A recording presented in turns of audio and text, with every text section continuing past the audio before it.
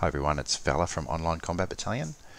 I'm going to do some tutorial videos to show you guys how to do various things in the Eden editor based on subscriber questions. And today I'm addressing a question posed by subscriber Unorthodox Name, and he has asked, or he has said, I'm currently working on a small co-op mission and one objective is to destroy a small building. Problem is the building is a present already part of the map. I did not place it, so I can't use the alive house command. Any idea how I could make the destruction of this building to be the trigger for my task complete? Thanks. No problems, Unorthodox Name. I can show you how to do that, and let's get right into it. Okay, to have a destroy building task, obviously what you've got to do first is have the task down, which you probably already know how to do. So for all playable units, I've just named it task 1. Task title, destroy the building, and then destroy the building or blow that stuff up. In the description, set it as the module position, assigned, and OK. So if you want it to be exactly on where the building is, you just put the module on top of that. We've got a trigger here to activate the task, which is any player present, and I've put a 5-second delay on it down the bottom here, so it doesn't pop up the instant that my player walks into that zone. Over here I've got a set task state to succeeded with a link to, or it's synced to, the trigger here.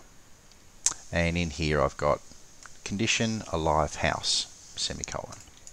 Okay, so when the house is no longer alive, the task will complete. Now what I've done here is I've grabbed a building from the editor. So if you just go into the editor, into the yellow icon which is for buildings, and you can search for houses. I'm using Middle Eastern stuff at the moment, so there's a whole heap of stuff in there that you can pick, and I've just picked one similar to this, although it's a little bit bigger. So just pick a house from the editor and put it in. I've given the house the variable name of house, and if you wanted it to be in a specific position, because this one's sort of just an addition, what you can do is go to systems and just in the search bar type the word hide, H-I-D-E, and then you'll see hide terrain objects.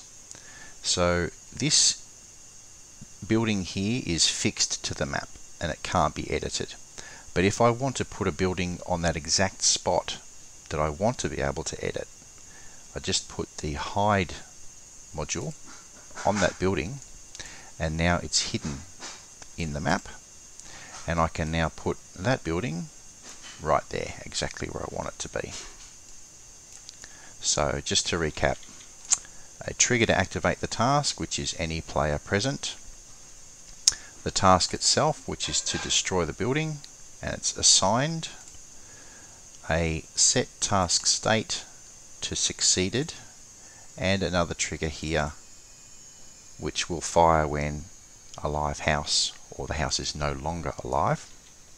And of course the set task state, the task and the triggers are synced together, and let's see what this looks like when we test it. Okay, we're back in, and there is our building there, which was originally the place of another building which has now been hidden. So you can put the building wherever you like. I'm going to run into the trigger. It's going to assign the task to me, destroy the building. Now obviously you'll need a couple of decent sized explosive charges to take a building down. I've got 2 satchels in my backpack which are more than sufficient for the job. So I'm going to put one here, and I'm going to pop down another one here. Then I'm going to get out of the building, get a safe distance, and what will happen when the explosives are touched off, the building will be destroyed and the task will be completed. And there you have it. So unorthodox name, thanks for the question. For anyone new, please give us a like and subscribe, and if you'd like to support my work and the tutorials that I do, consider becoming a patron in my Patreon account. Link is in the description below. Thanks for watching.